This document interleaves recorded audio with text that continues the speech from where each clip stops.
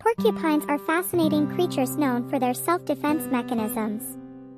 They are large rodents that belong to a group of mammals called the Orethizontidae family. With more than 24 species, each porcupine has a distinctive coat comprised of thousands of sharp spines or quills, which serve as their primary means of protection against predators. While porcupines have soft hair on most of their bodies, their backsides and tails are covered in sharp quills.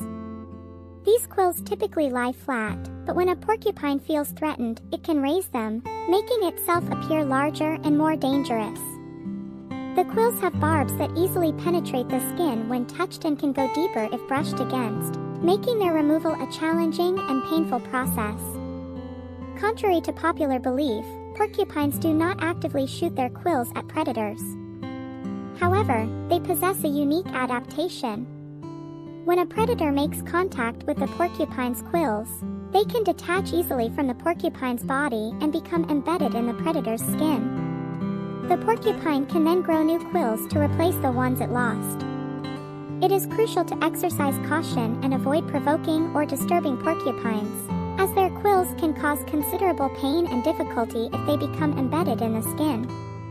Respecting their space and observing them from a safe distance is the best way to appreciate these intriguing animals, without endangering yourself.